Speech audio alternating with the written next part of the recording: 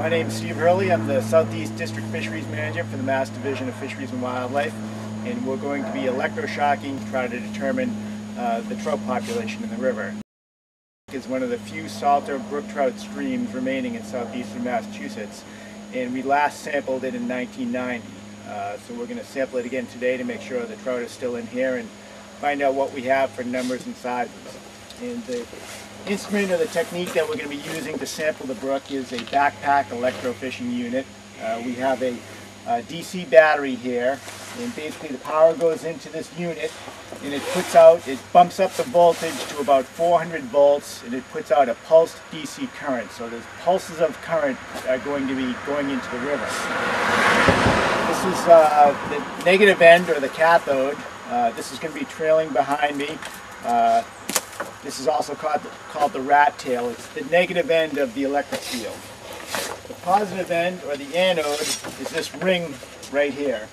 And basically, when we go into the river, we're going to be setting up an electric field between the positive and the negative. And basically, this electric field sets up an electric charge pattern in the stream, and it's going to, as we go along, when it encounters the fish are going to feel that electric current, and it's basically going to cause the muscles on one side of the fish to tense up more than the other side. So fish will be here, it will cause it to tense up, and it will actually cause the fish to swim towards this anode.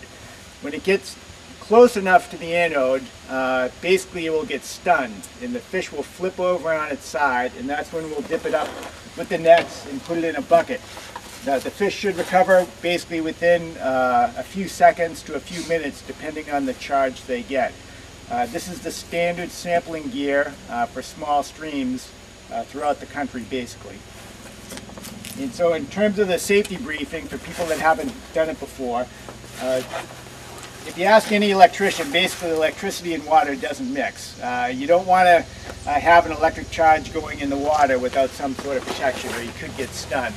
Basically, this can be a very dangerous piece of equipment because your heart is an electrical instrument, and if this electric charge hits your heart at the wrong moment in the beat, it could cause your heart to stop. So we're going to avoid that at all costs, and basically the way we do that is we insulate ourselves from the electric current. We'll all have waders on that will insulate us from the water, and we'll also have rubber gloves. So basically, this protects us from any electric charge that may be set up by the unit. Basically, we have at least 3 species of fish in here. We have wild brook trout, a number of different age classes. We have the redfin pickerel, which is kind of the native stream fish. It's generally found in the warmer water streams than the wild brook trout. And we have American eel, which basically come up from the ocean. They spawn off of Bermuda, and then they migrate up as little elvers in the spring into these streams.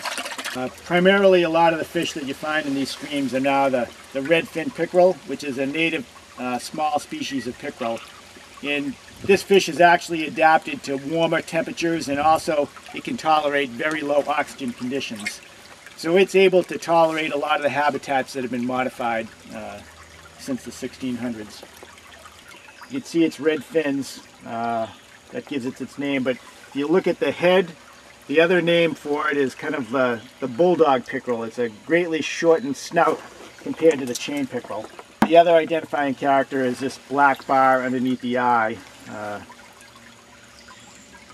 kind of tilts towards the back. And this one's at redfin pickerel at 161. Brook trout are primarily restricted to the streams, actually a lot smaller than this, that are groundwater fed.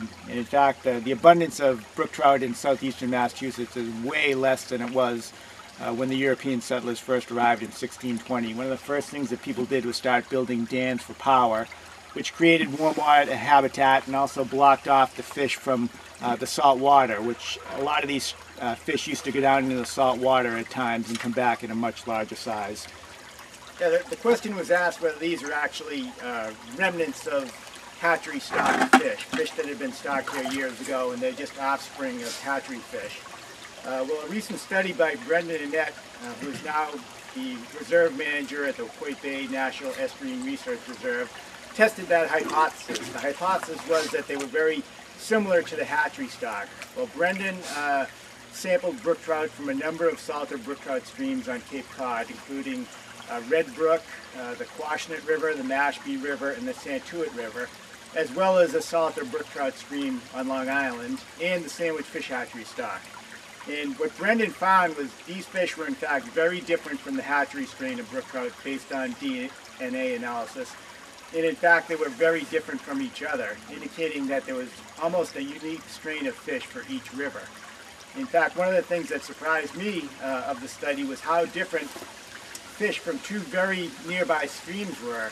The Mashpee and Santuit River, both of them feed into Pompanesett Bay. And I always considered the Santuit River as just a branch of the Mashpee River fish, but basically what Brendan found is they were their own unique strain of fish. They were very different from each other. Each stream had its own little unique subpopulation of brook trout. A little squirmy when you measure them. We're basically measuring the total length of the fish. Going to squeeze the tail fins together. It's one of the things that you encounter in the field. Just fish flip off the board and that sort of things. It's a lot different than the laboratory setting. You can see he's real dark in coloration. These rivers around here are often stained with tannic acids from cedar swamps and a variety of other ones. This one actually has a notch in its tail. And you make a note of that, eh?